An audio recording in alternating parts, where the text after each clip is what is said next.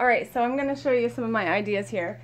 There were several problems with this corner of my house. At one time there was a water leak and it created a settling of the house on this side. So this whole wall is sloped down, this window is crooked, and there were cracks in the concrete, which I've already fixed and patched, and they haven't changed, so I know it's done sinking.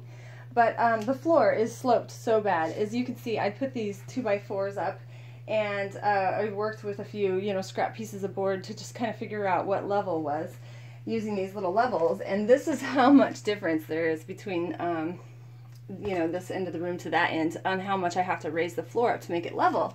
So my plan is just to build the floor up, so you'll have to step up to go into this room, and it'll be kind of neat actually, and it's going to solve lots of problems. One thing wrong with this room is it's so cold.